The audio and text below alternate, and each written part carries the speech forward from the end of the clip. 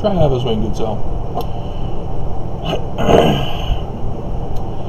Mormons and ex-Mormons duke it out, arguing over whether the Book of Mormon is true or has a history or false, as a fraud. There are other options, as I've discussed with you guys, but we're going to focus on the failure of Mormons to establish truth that the Book of Mormon is history. As we all know, Mormons use diversionary, deflective tactics to defend the Book of Mormon by, claiming that the geography has been found, that archaeology has found European animals and coinage in America, that the DNA actually comes from Jews, and that Alma has been found to be a Hebrew male name, and etc., etc., etc. But let's be clear. No plates. Why do we need plates to establish the truth of the Book of Mormon? Because it's one thing for critics to say, oh, well, why is adieu a French word in the Book of Mormon?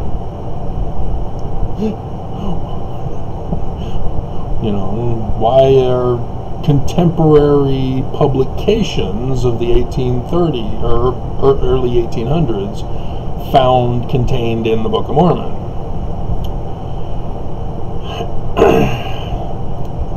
And all of that is useless arguing. Both sides, stop it.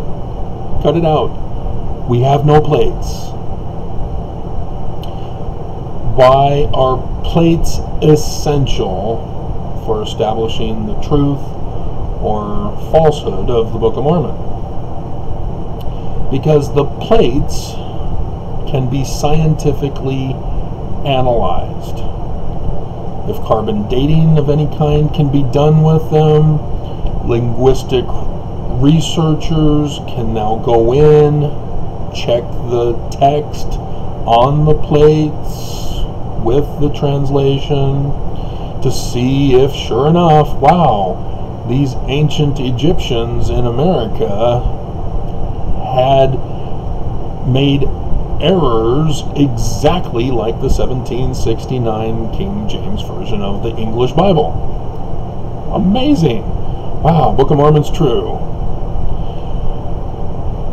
And to be able to identify Egyptian.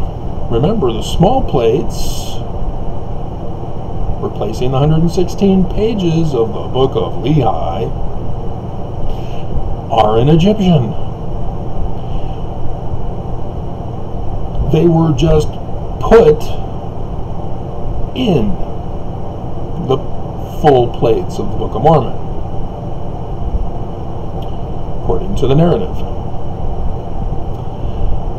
And according to what the Lord told Joseph Smith as to what's now going to happen now that Joseph Jr. blew it. One of the contemporary publication authors is Joseph Smith Sr., by the way, the Lord of the Manor of the Smith family.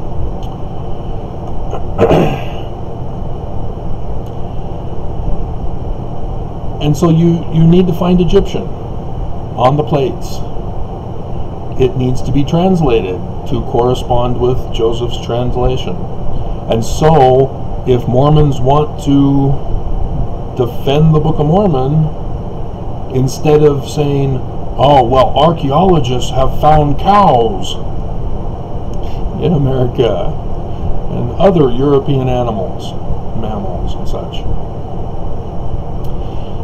they're going to need to have the plates in their possession and show critics from the plates.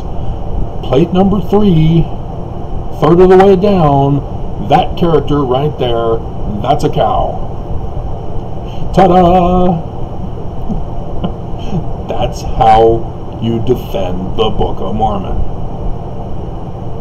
But no plates.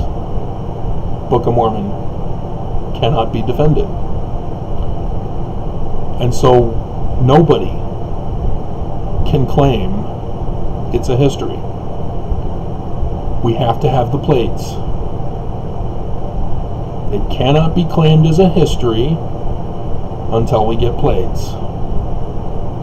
And so otherwise, we're not supposed to be as critics either, calling it a fraud. We have to look at it as a literary piece. And as a literary piece, we now say, oh, okay, well, Sidney Rigdon's the major author. Joseph Smith Sr. seems to be the one who replaced the 116 pages. And we're finding contemporary publications, and there's a pattern code within the text. It's got signs in the heavens that correspond with Revelation signs in the heavens, and those give us specific dates. It's a messianic, apocalyptic fiction. That is the conclusion that is drawn from what we have. Now, if the church wants to claim that Moroni has returned the plates, not Nephi, by all means, show us the plates. Prove you're not lying to Mormons, lying to the world, that the Book of Mormon is historical. It's that simple. That's all that needs to be done. But Nelson can't translate as he's demonstrated, so he'll have to hand it over to real linguistic scientists who know how to translate instead.